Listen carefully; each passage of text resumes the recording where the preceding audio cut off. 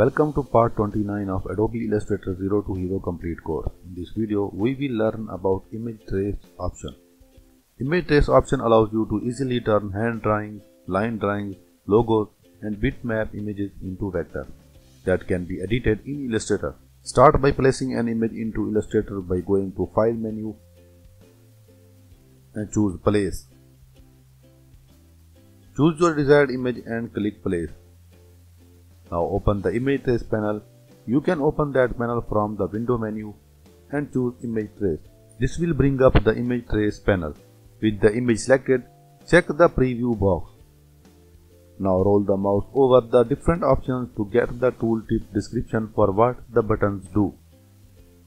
Choose one of the default presets by clicking the icons on top of the panel. You can also choose a preset from the preset drop-down menu. As you can see, high fidelity photo will vectorize the image and it almost looks like original photo. Low fidelity photo is still pretty realistic and make the photo look like a painting. From 3 colors to 16 colors, the more colors you choose, the more detail it shows. Shades of gray turns the image into a grayscale. The rest of the options turn the image into black and white in different ways. Besides these presets options, you can also customize the tracing effect by changing the setting on the Image Trace panel. Select the Mood drop-down menu and choose the mood that best suits your design.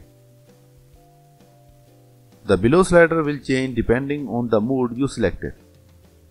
Complicated or large images may take quite a while for a preview to generate, so you might find it easier to get your bearing using this technique with a small simple image.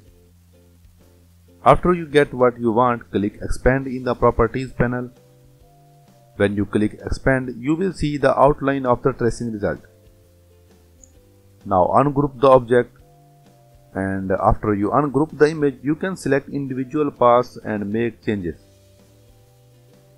You can edit it as in any set of objects in Illustrator using the Selection tool and the Direct Selection tool. That's all in our part 29 of Adobe Illustrator 0 to Hero Complete course, and I hope you all have enjoyed it. Please subscribe if you want to master in Adobe Illustrator. By the way, if you have not seen our earlier videos, please take a look. This course is especially designed for those who are brand new to Adobe Illustrator. It covers everything in full detail. Link is given in the description and first comment. That's all for today. See you in part 30.